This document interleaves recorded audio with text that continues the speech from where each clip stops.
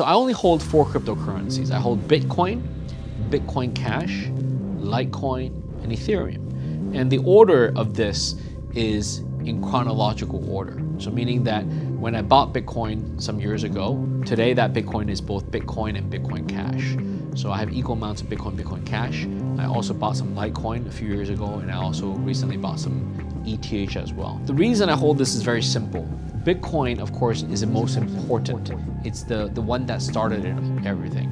I think if you think about blockchain, the one and only blockchain would be the Bitcoin blockchain, secured by proof of work. I'm a big believer, I'm a big fan of Satoshi and his white paper. That's the reason I hold Bitcoin.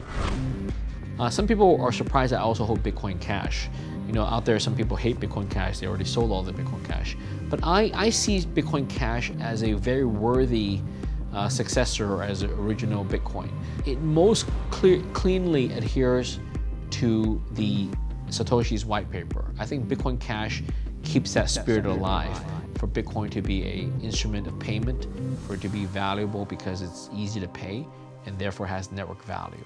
So I know the core team is strongly opposed to it, but for me, they're both my children, so I love them equally. Litecoin, of course, you know, many people know my younger brother, Charlie, is the creator of Litecoin. So many years ago, I bought some Litecoin from him. Yeah, of course, it's gone up in value. So I just hold it just to be tied to the Litecoin legacy.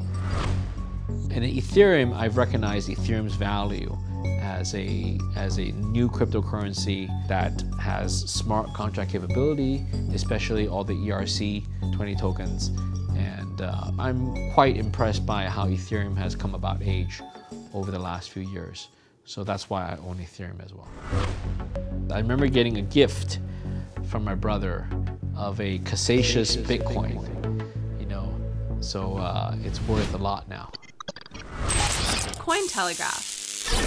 Like, subscribe, and hodl.